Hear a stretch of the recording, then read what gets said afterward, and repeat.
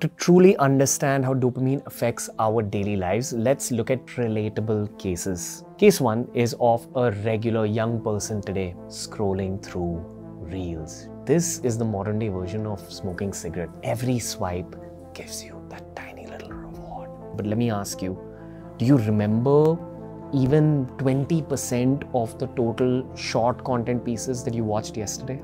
Likely no.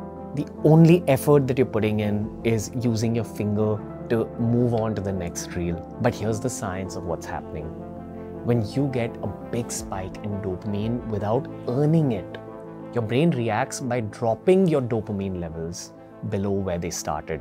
Every time you consume a reel that you like, of course you're getting a dopamine spike. But once that spike of dopamine settles down, your baseline dopamine doesn't stay where it was. Goes a little lower and you end up feeling like crap. You end up feeling demotivated. That's that headache you get after using short content for that long.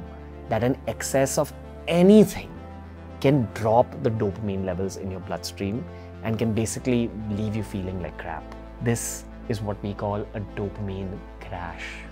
The higher the high, the deeper the crash. And that crash can last for hours or even days, depending on how intense the stimulation was.